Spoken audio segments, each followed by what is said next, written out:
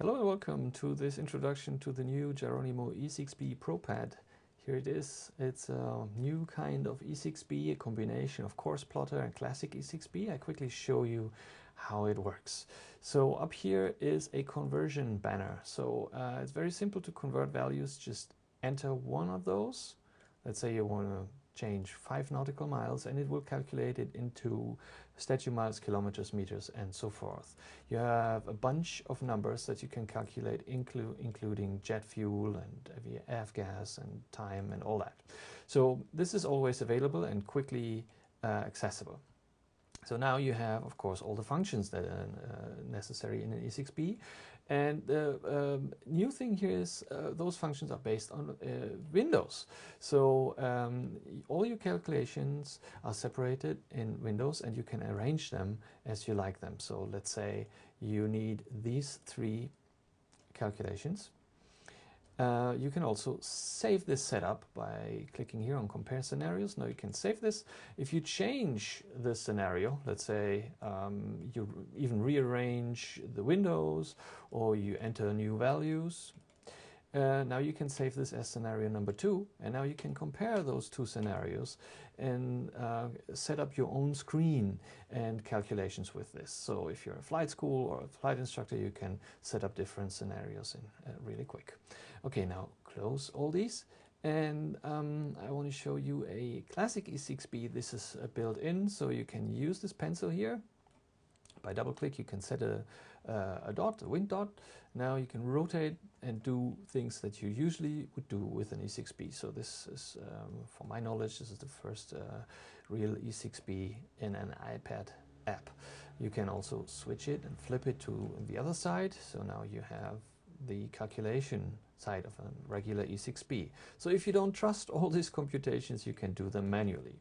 If you have forgotten how to use this good old E6B, no problem. You can go down here to the E6B training, open a window, let's say find heading, and now let's close this here for the purpose of this demonstration. And now you have a demo button here. So the demo works with any configuration. So let's say you want to set your wind direction to 300 and all the other values. Now click demo, and here is the automatic E6B function. So now you can sit back and watch how the E6B solves the computation. I really like this because I really forgot how to use the E6B over time. So whenever I don't use this for a couple of months, I really forgot how to use it. So now you can remember, and just by watching it. And down here you will have a short description of the functions. So this again works with any setup, and all those values here can be changed, and you can watch the E6B. It's fully animated and automatic. So let's close this, and the same thing works for time, speed and distance on the other side. Because we don't have that much time, I would like to go to my favorite feature, the course plotter. This is this one.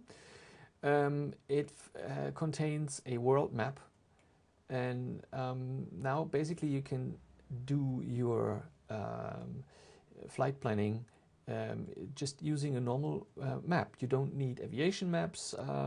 You can use this one, so no subscription and no outdated maps. So let's say you want to get or plot a course from San Francisco to LA. There's a button here, set track. Click on it.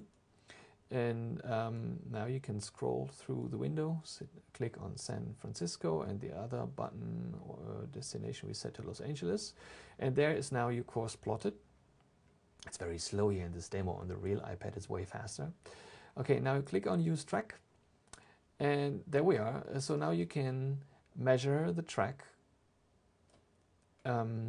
set the compass to so that it's aligned to the track, and here you see the track is 136 degrees, and now you can of course set the wind. So here you can set the wind direction. Let's say we have a headwind from the southwest with a wind speed of 20 knots. You can set this in this window here. Just tap and drag the numbers. And here on the left side, you can set your true airspeed. Let's say you fly today 125 knots. So now the computer tells you the wind correction angle, true heading variation, magnetic heading deviation, and the compass heading. So why is there the variation? Because the iPad, this program has a very sophisticated variation computation built in. When you move over the globe, let's zoom a little out. Have a look at the magnetic pointer here. As you zoom, as you move over the United States, it updates it continuously. So the magnetic variation is calculated every second. Again, this seems now to be very slow, but if you use an iPad, it's way faster. It's real time actually. So let's go to South America. Let's see what the magnetic variation is doing there. Oh, yeah, there you go. So it's quite massive. Here you have a magnetic variation of 22.4 degrees and so forth. So this is how you can use the course plotter. You can also set your compass deviation and things. And I hope this you find this kind of handy. So you can change the map types and brightness. So you can set this to black if you like and concentrate on the graphics. You can also have different map types, let's say this, or I think there is another map. These maps are provided by Apple or by Google. If you have iOS 5, it's a Google map. All right, so let's go back to the calculator page, and there's another one I would like to show you. That's a crosswind. So here you can quickly calculate your crosswind components. Just set the wind direction, set your runway heading, and your crosswind component will be displayed graphically. If you change the wind, you see what happens to your crosswind component. So it cannot be any faster to calculate this.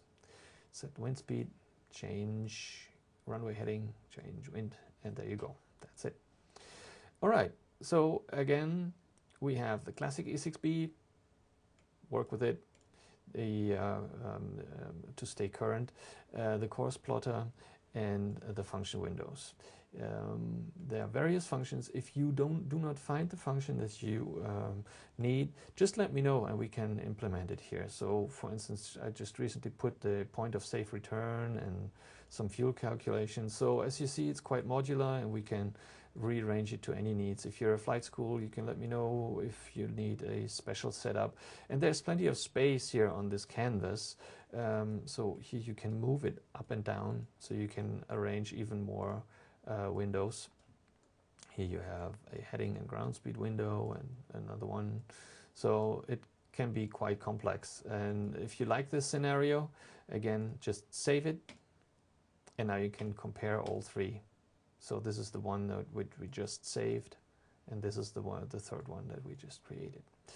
Yeah, all right, so this is the new E6B. I hope you like it, and I would like to finish this with the view that I like most, my course plotter here.